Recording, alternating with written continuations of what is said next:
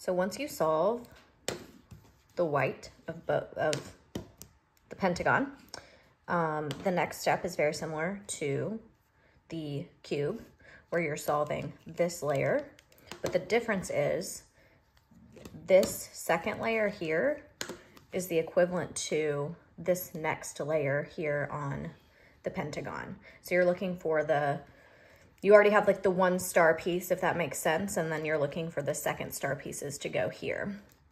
The colors that you're looking for is the 2 colors that are next to each other. So right here, you would be looking for the yellow and blue piece that goes here, the yellow and purple, the purple and green, the green and red, the red and blue, and again, the blue and the yellow. So I'm gonna look and I see that my blue and yellow piece is right here. I just wanna kind of spin it to where it's in between the blue and the yellow. So my blue and yellow piece is right here with the blue, but it's not in between the blue and the yellow. So right now, I've moved it to where it's in between the blue and the yellow.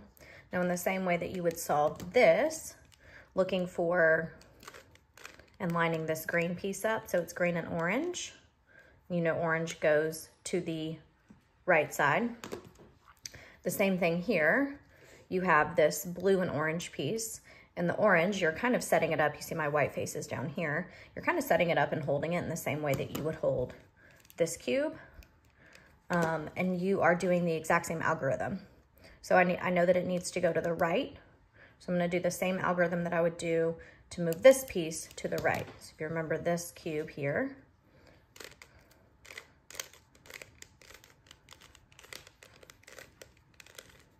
puts that orange and green piece in the right spot.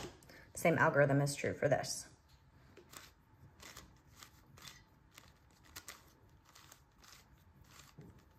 Now I have my blue and my yellow piece where it needs to go.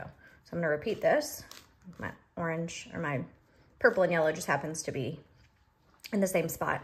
So in the same way that you would line up, so this piece right here you see is red, you would line it up with the red, knowing that it goes to the blue side. So same thing here, my orange or my yellow and purple piece, I need to line this top part up with the purple, and then it needs to go to the right. So the algorithm I'm going to do is the exact same one. There we go.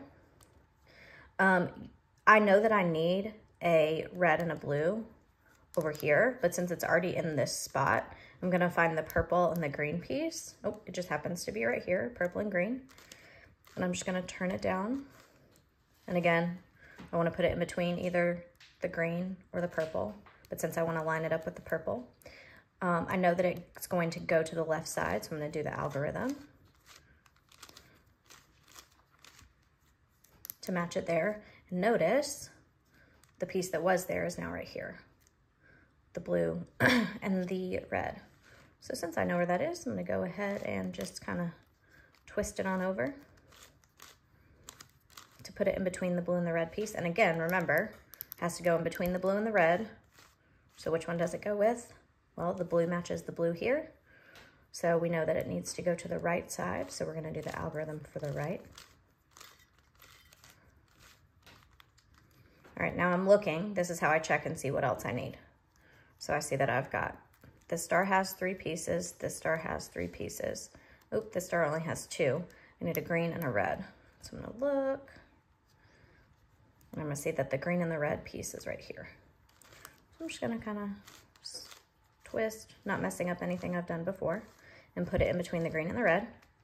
And again, the red has to match up with the red. So we're gonna do the same algorithm.